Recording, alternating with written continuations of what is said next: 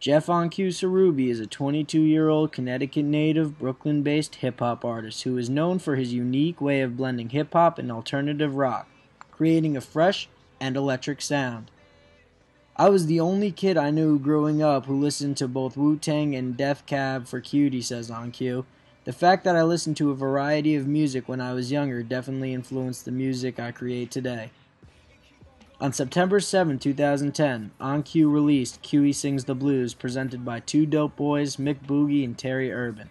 Its first single, Crashing Down, garnered thousands of YouTube views and downloads in a matter of weeks, and had college students and tastemakers alike talking about On Q's fresh new sound. GoodMusicAllDay.com says this is one of the best 5 mixtapes of the year. Since then, On Q has released Leftovers, Leftovers 2, Can't Wait, and his new album, Angry Young Man, which we sat down and spoke to him about.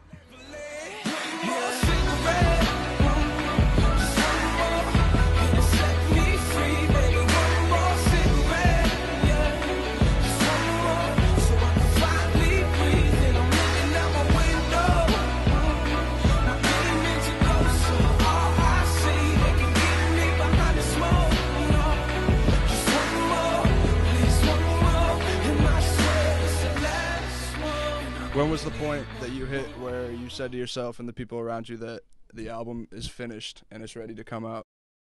Well, here's the thing. I've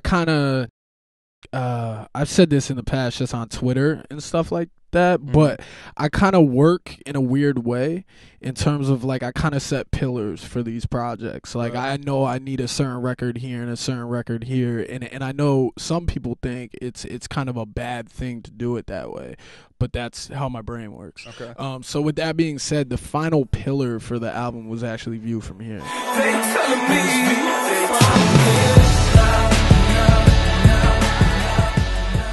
That was kind of when I knew, we were only a record out. You know what I mean? I knew what it was sonically missing, and I was like, all right, when are we going to find it? And it took a couple months to find the proper record that, made sense and stuff like that. But it was definitely, it goes back to my work process, and I kind of just knew right when we wrapped that record up, I was like, it's done. Right, okay. All right.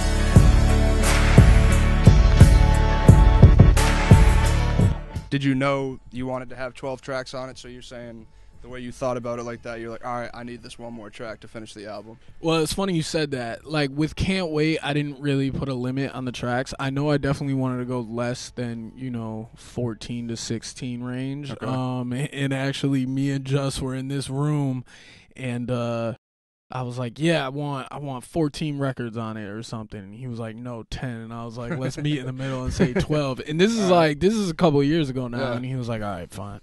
Wow, okay. And I was like, nah, I need 12. I was like, I need at least 12. Give me 12. He was like, all right, cool. Okay.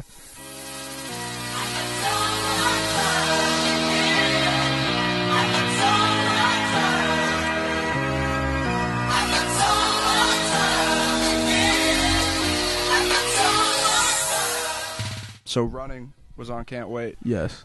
It was also on AYM. Yes. What is the thought process or the creative process behind that? I know there's, the orchestral piece at the end. What made you want to put that song on AYM? Well, it was, first of all, it was the first song that me and Just ever did together. I met Just before we shot Field Tall. Actually, not before we shot Field Tall, before we dropped it. I actually met him about a week before we put it out.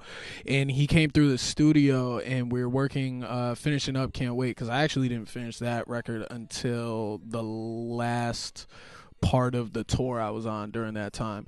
And we had a lot of the records, and he heard Running, and he was like, man, like, this could really be on the radio. And I'm sitting there, I'm looking at my manager, and I'm like, whoa, we're about to take this off the project.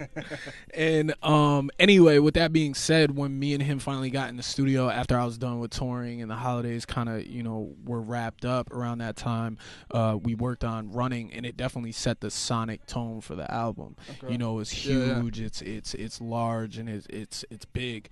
And with that being said, I already kind of knew conceptually what I wanted to do with the album, and I knew that a song like running would fit in the trajectory of the album, and it's kind of that moment when I get to the city and it's kind of more of a storyline now. It's more of a storyline piece, whereas Can't Wait is just a whole bunch of not random, but a lot of thoughts that are very similar lined up together.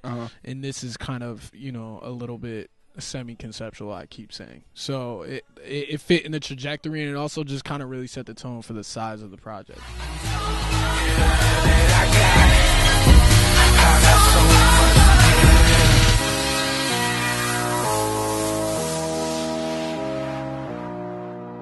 Yeah, speaking of the album, you know, with the size of the album, like you said, it's so wide sonically, and it just sounds so big. I know that has, you know, the Just Blaze influence on it. Yeah. You know, as far as the relationship between the two of you, how did that come about? You know, when did you guys really start working together every day? Well, we met through a mutual friend. Shout outs to Ball God. Alex Chichimaro, he's a friend of mine, you know, who pretty much has been around during the early process of Can't Wait. And, you know, he actually showed XV's stuff to Just back in the day. Yeah. He showed Mac Miller's stuff to Just back in the day. So both of those relationships that Just kind of, you know, have and had kind of came from this one person. And it was kind of just a natural progression. Alex saw me working, and I was kind of, you know, starting to build a following on my own, and the music got better and better.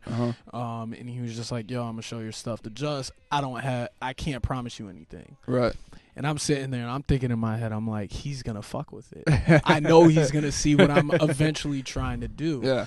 And sure enough, he called me and he was like, yo, Just wants to come to the studio. He wants to hear the album. I was like, fuck! You know? So, yeah, that was kind of how it happened. But